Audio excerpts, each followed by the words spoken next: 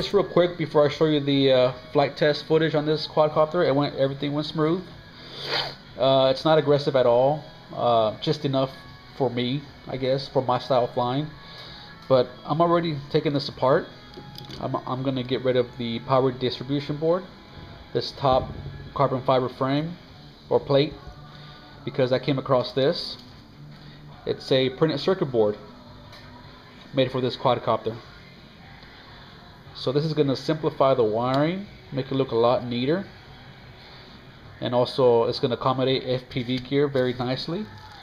ESCs get soldered in directly, power leads. You could do a video transmitter here, video camera solder in here. Comes with a built-in buzzer, LEDs all the way around. So I'm excited about this.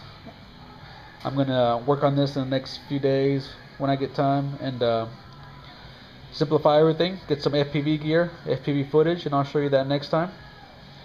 If you have any questions, comments, let me know. And by the way, I got mine from teamlegit.com. This is the first batch they came out with by a gentleman by the name of Overcraft out of Spain.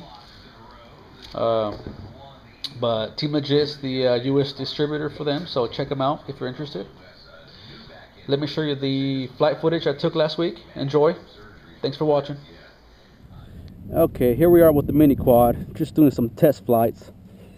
I got the settings where it's not too aggressive, just kind of tame.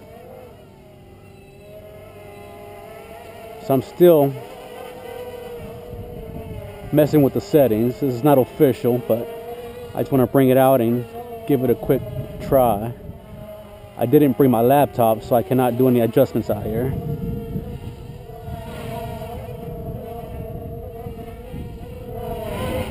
That responds nice. This thing sounds like a mosquito.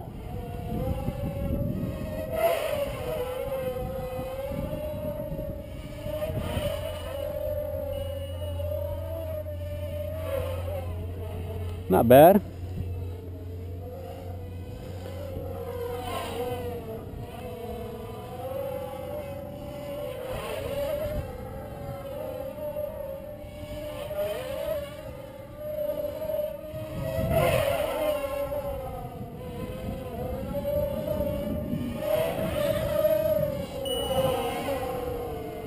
All right, I think that's gonna do it for today. Not bad for a maiden test flight.